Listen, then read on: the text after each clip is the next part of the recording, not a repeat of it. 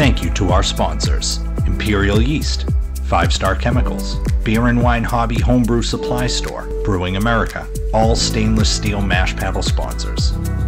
Also Hopsteiner and Yakima Chief Hops. Get brewing.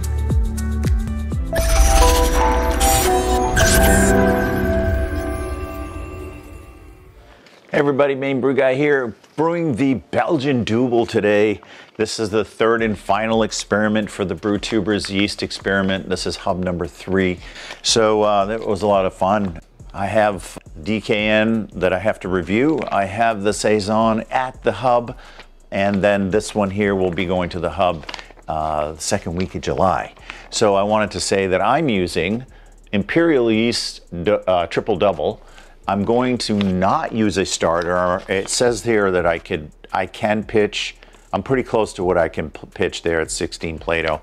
So I'm almost a few points off. So I'm gonna go ahead and pitch this straight in without doing a starter mid-February. So it's still pretty fresh, so I'm pretty confident that we will be fine. So I collected my RO water overnight. I actually collected way more than I needed. I guess I slept in a little late. And just woke up, so good thing this is a brewing channel and not a fashion channel. But I did check the TDS in there, and I'm still, my RO water is still producing total dissolved solids less than 0.008. So it's still fantastic. So we're good there. So the water is starting out pretty pure.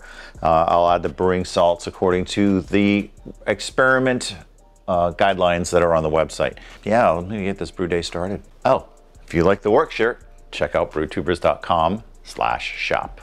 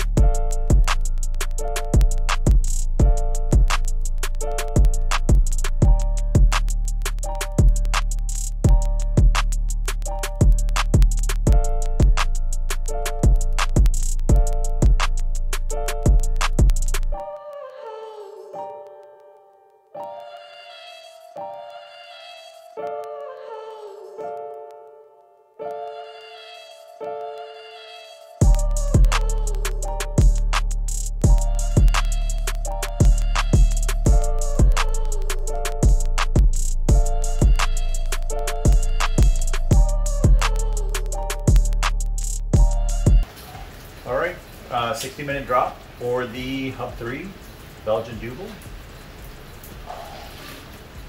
Brewtubers yeast experiment. 1 on our way. That was a 90-minute boil for the first 30 minutes. You didn't have to add anything. Okay, that changes a lot. I love it. So the next drop is in 30 minutes.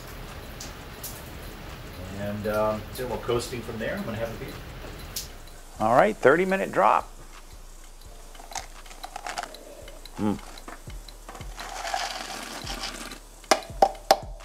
Smells good.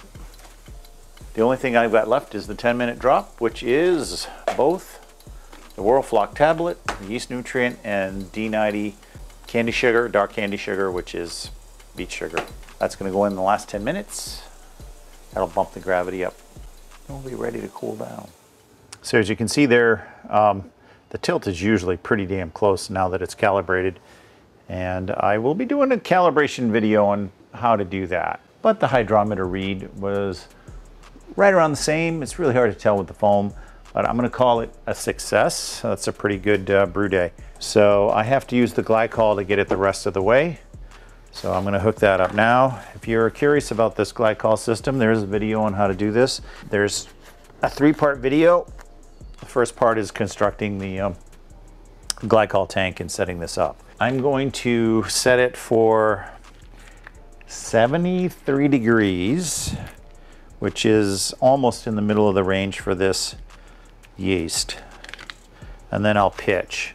So it's at 90 right now. It should get down to that temperature within 15 minutes or so. So now it's 73, set for 73, and the current temperature is 91.7. It is now almost 15:30. We'll come back in a minute. Okay, about 15 minutes and we're at temp.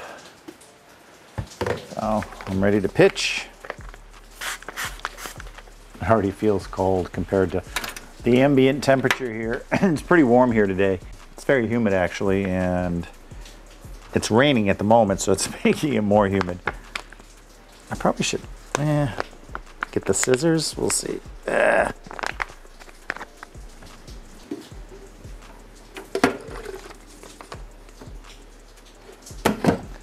there it is. Oh, that smells good. Not the yeast, although yeast isn't that bad, but the wort smelled really sweet. Nice smell to it. Well, here we go. We'll see how this does. Hopefully not doing a starter didn't burn me. So I didn't do a starter on this. You know, Imperial does a really nice large cell count. So I think I'll be okay. On the Dropkick Nate, I should have done a starter. My sample was almost a year old. I should have. Hindsight. Anyway, hopefully this one doesn't give me that stressed yeast character. It shouldn't. Imperial is pretty solid. That's why I'm fermenting. I think the upper range on that is, so the upper range is 77 degrees Fahrenheit. I'm at 73. So yeah, we'll call that a success for today. I hit all my numbers right on the money. Brew day went pretty smooth, so I'm pretty satisfied with that. So far, all the equipment worked well. So this is it. I've completed all 3 hubs of the Brewtubers yeast experiments. So now I get to reap the rewards. I get everybody's beers in. I've got 9 different beers in here right now for DKN. I'll be getting 9 different beers for the Saison experiment, and then I'll get, probably about 7 or 8 of the Belgian Dubbel from different brewers all over the US. So pretty stoked about that. So that'll keep me busy all the way through the fall. Anyway, cheers guys. If you like this video, please like and subscribe. Cheers. Remember, no one is smarter than all of us. Share knowledge and brew great beer.